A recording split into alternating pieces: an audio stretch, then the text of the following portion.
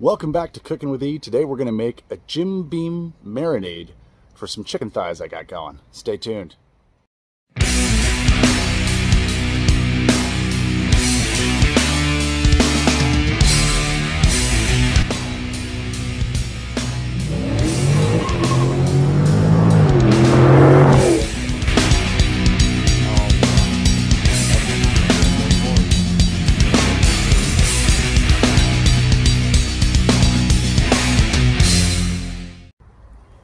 Welcome back to the channel. If this is your first time watching, welcome to Cooking with E on Destroyer 1320. Go ahead and sidekick that subscribe button, hit the little bell, and crack the like button if you would while you're watching this. So I'm going to make a little impromptu marinade here, and these are the ingredients that I found that I had laying around to make my marinade. So I got some brown sugar, pink lemonade, teriyaki, a little Jim Beam, adobo, tahini, and a little bit of garlic powder. I'm going to go ahead and throw some of this in a bag here and we'll get the process started. Alright, let's get started. So, I couldn't find one of my old protein shakers, so I'm just using a bag here to mix up this marinade. I think I'm going to go dry ingredients first. This has been sitting in there a while, so I'm going to break some of that up. Get me a good handful. It looks like I got 1, 2, 3, 4, 5, 6 chicken thighs, sorry. Not breast. Some thighs with that good dark meat in them. So I basically filled the bottom of the bag here with some brown sugar. And then I'm going to put in a healthy dose of adobo here.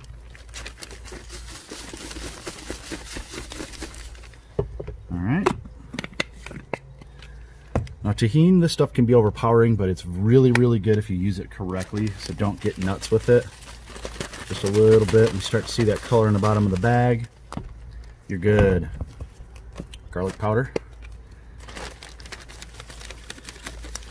I don't know anybody who doesn't like garlic, and if you don't, sorry, but you're missing out. It's probably my favorite thing.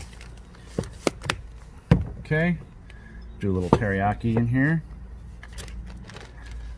Once again, I won't get too nuts, partly because I don't have a whole bunch of it, but wanted to get some in there. All right. Go ahead with the pink lemonade, and I don't want it too runny, but right about there is good. Like I said, I kind of just looked around to see what I had to make kind of a little impromptu marinade here, and all this stuff is going to be delicious for a marinade. Alright, bottoms up here. That's about enough. I don't want it to overpower. So I notice it's pretty runny right now, but let me see what we can do when we mix it up here.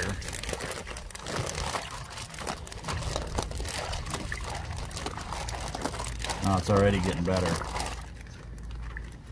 Okay, I'm going to throw just a little bit more brown sugar in there. And we'll go ahead and get our chicken thighs in there. I'm just going to throw 2 more handfuls. 1, 2. Alright. I'm going to go ahead and get these chicken thighs out of here. I'll cut off some of the fat and we will get them in our marinade. Stay tuned.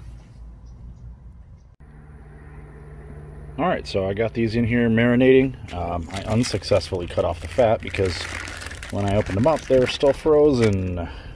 They sat out in the sink for the day, and I figured I was good to go. The top was thawed, but the bottom was solid as a rock. So these are frozen. I'm going to let them sit outside here and thaw out a little bit. Check in on them about 20 minutes or so and see if they're starting to thaw out and suck in some of that love. But I'll probably leave them in here 45 minutes to an hour before I pop them on the grill. And I'm just going to burn the fat off them, I guess. So stay tuned. So these have been in this bag here marinating, and I've been flipping them and moving them around and fiddling with them. They're finally, it's still cold.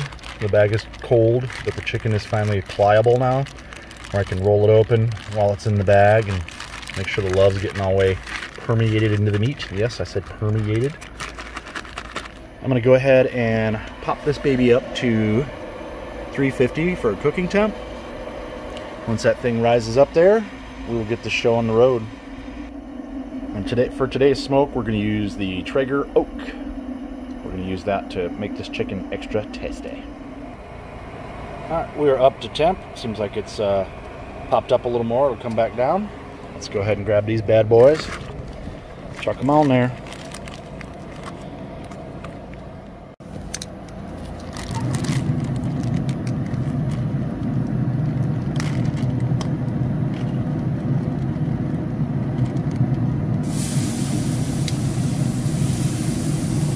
That smells so good.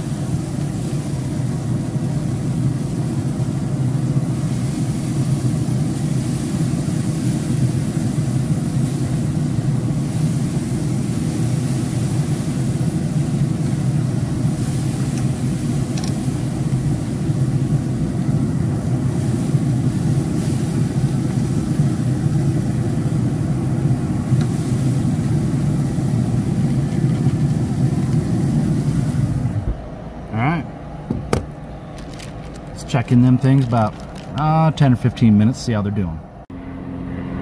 Let's take a peek and see what these birds is doing. What you doing in there? Sure smelling good. Oh, man. Oh, yeah. Looking good, looking good. I am liking it. Get you open. Open you up. There you go. Now you cook good. Oh yeah, these are going to be amazing. So the nice thing about the chicken thighs is that you really don't have to worry about overcooking them. These have been on here about 15 minutes or so now. You can see they're starting to get healthy and happy and looking all tasty-fied. But I've left them on for an hour when I was swimming in the pool, and you still have the same taste, same texture. They're pretty simple to cook. I generally do between a half hour and 45 minutes. I look at the color, and then I kind of do the little beep, beep, beep to see if they're soft or if they're starting to get a little bit of firm to them. Pull them off, and they're good. Can't wait. All right, it's been about 40 minutes on these. Oh, can you smell that? Oh, man. All right, let's pop one of these off just to make sure we're good to go. I'll get one with a little bit of fat on the back there. Well, let's take a look at that. Oh man, that is looking so good. All right, let's go ahead and cut this open and see what we got. Oh wow, just take a look at that. Hold on, you guys got to get closer. Just take a look.